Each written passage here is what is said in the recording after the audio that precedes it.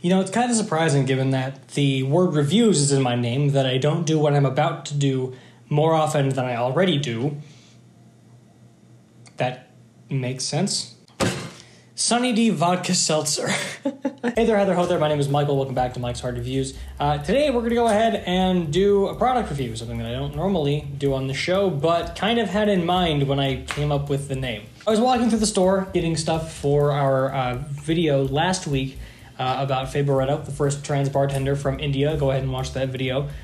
Please watch that video. It's a phenomenal look at a very phenomenal person, and you should enjoy that. While I was at the store getting stuff for that video, I went through the liquor section and found this sitting in like at the counter, like in like a little rack that nobody had touched yet, and thought, wow, that's fucking crazy and kind of dangerous for a couple reasons. Sunny D is like a kid's juice drink.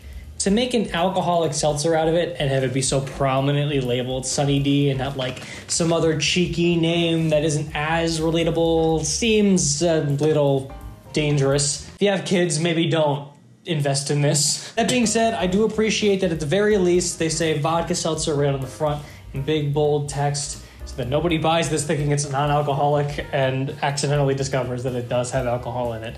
That's nice. Truly and White Claw are a lot less good about that. They're like the other two primary seltzers. They're not vodka seltzers. They're, you know, malt seltzers, but they're not as good about that. So at the very least, you know, I like that you're like, hey, vodka seltzer. There's vodka written up here at the top. I see vodka on the bottom and all the sides, and there's certain general warnings, and it says alcohol content right there, and good stuff. I bought these, and I brought them home, and I showed them to my roommate. And her first response was, I had a Sunny D recently, actually. I was like, oh, was it good? And she just went, no, it wasn't.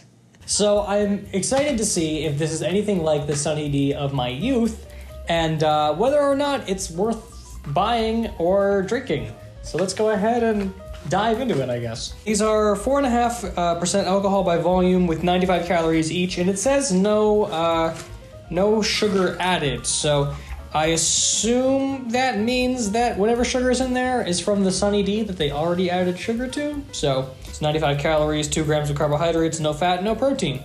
Thank God there's no protein in my vodka seltzer, Jesus Christ. Let's go ahead and crack this bad boy open. The cans are kind of reminiscent of most other seltzer cans.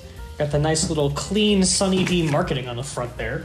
Again, not crazy about it being called Sunny D. It should be called something else to avoid as much confusion as possible. But again, nice big bold vodka seltzer on the front. I like that. Contains alcohol. I like that. Vodka with real orange juice, sparkling water, natural orange flavor, and other natural flavors. You know, that's actually not all that bad, all things considered. I do like that companies are reaching towards vodka seltzers rather than malt beverages like Truly's, like that different kind of seltzer, like a brewed seltzer. You get more alcohol, or rather the same amount of alcohol at least, in a smaller volume. So you can do more with the rest of what's in the can, and generally speaking, that means it can taste better. So that's hopeful. I like that. That's hopeful. 12 fluid ounces per can. There's a Surgeon General warning. Nothing else on here, actually. I'm kind of surprised. There's no ridiculous copy. There's no dumb life story.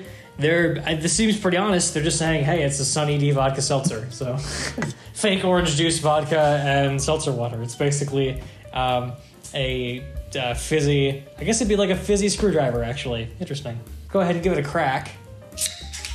Not that fizzy. I shook that box up, slamming it down on the counter. I'm surprised it didn't explode on me just now. I'm gonna taste this, but I'm gonna pull up the G&T from last episode as a palate cleanser, because I have a feeling I'm not gonna like this. Oh wow, actually, hold on. On the nose, it tastes smells kind of like orange candies, like an orange popsicle, actually. Actually, exactly like an orange popsicle. Wow, I mean, it smells really good. I like the smell. Let's give it a taste. Fuck, I'm stupid. I just spilled shit. Whoa, that's not what I was expecting. Hold on. Huh. They say it's a natural orange flavor. I don't know what about that tastes natural. It's not unnatural tasting, but it reminds me of those Zoa energy drinks, the one that The Rock makes, they have an orange flavored one, and it tastes exactly like that, actually. Very sweet. Not a lot going on aside of that, though. It's sweet carbonated orange. Honestly, it's all it is. And actually, that's kind of scary because there's 5% alcohol in these, as much as like most like middle range non-light beers and most other seltzers. I can't taste it.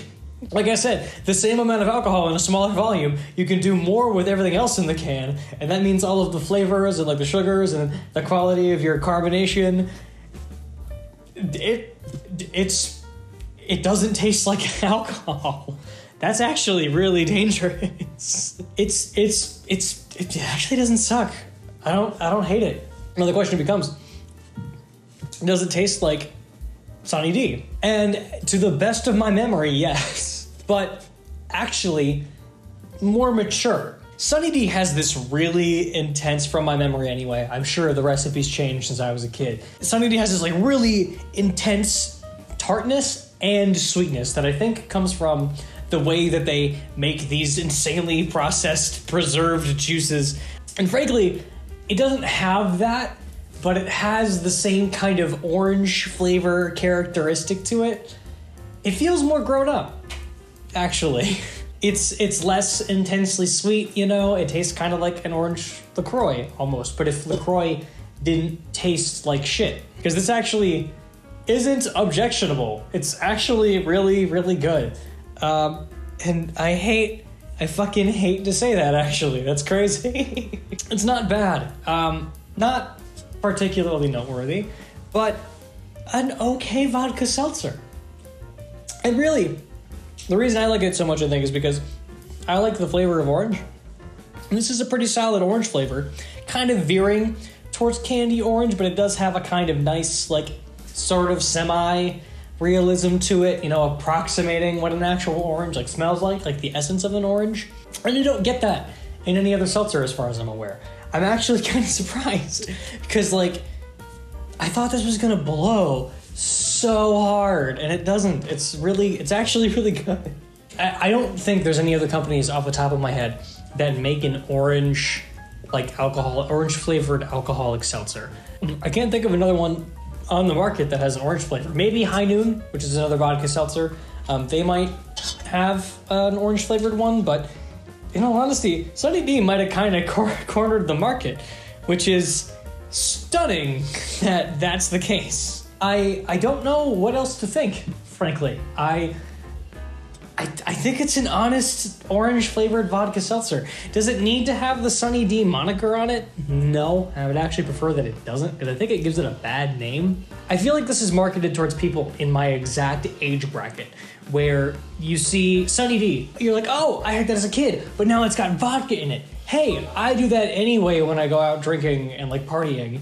Fuck it, might as well just buy this and I get the exact same thing. But if this is more like honest and refined and it feels like a decent quality product, I don't get anything bad about this that I would get on any other seltzer. Like flavor-wise or smell-wise or mouthfeel-wise, this is honest. And honestly, really, really good.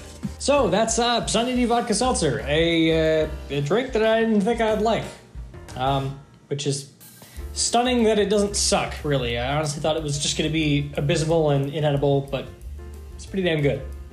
To cap this off, I'm going to go ahead and do a quick rating from Crisp Toast. We've been doing this in our regular videos, where I'm covering different drinks and different bartenders, and I figure I might as well continue it here, just in case. We continue to read from the section of Absent Friends from Crisp Toasts.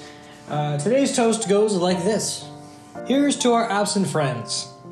God bless them. Short and sweet. Thank you guys so much for watching.